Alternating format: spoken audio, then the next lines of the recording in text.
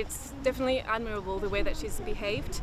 You know, she's refused to have a closed trial. She decided to have everything made public. Her name, her face. She's speaking out. She's decided to make this an emblematic trial. It's also thanks to everything that she did and her bravery. You know, victims don't have to do what she did. They have a right to have their anonymity protected. It's not necessarily a duty of any victim. But what she decided to do is very, very important, because now we cannot ignore the violence that some men can resort to.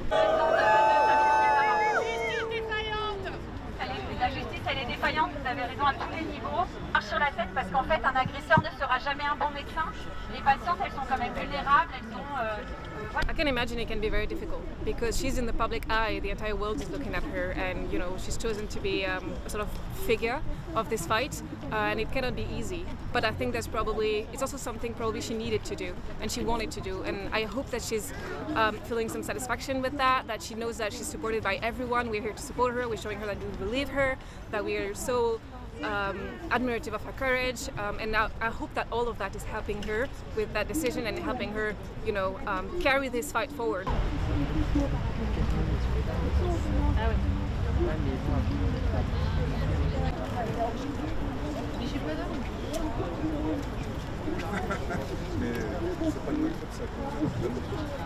On demande retrait absolument historique. On va attendre de voir réellement, on se sur la société, les conversations qu'on a. I mean, it's like we always say, you can never know who's a rapist or who's a monster. Like, it could be your neighbor, it could be anyone.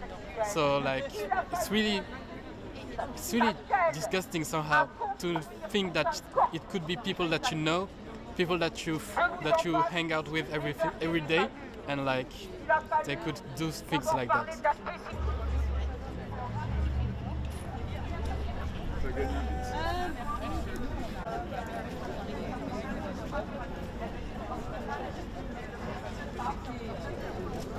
She's an icon somehow, because in her pain she decided not to give up and not to just lie down and just accept that, yeah, I've been raped by multiple people and it's something that I can never get up from.